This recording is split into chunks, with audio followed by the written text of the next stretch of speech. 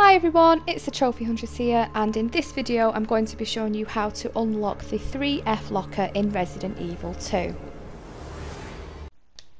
The code can be found in this location here, just off the firing range, and you need to get the diamond key to enter it, which you can get from the morgue.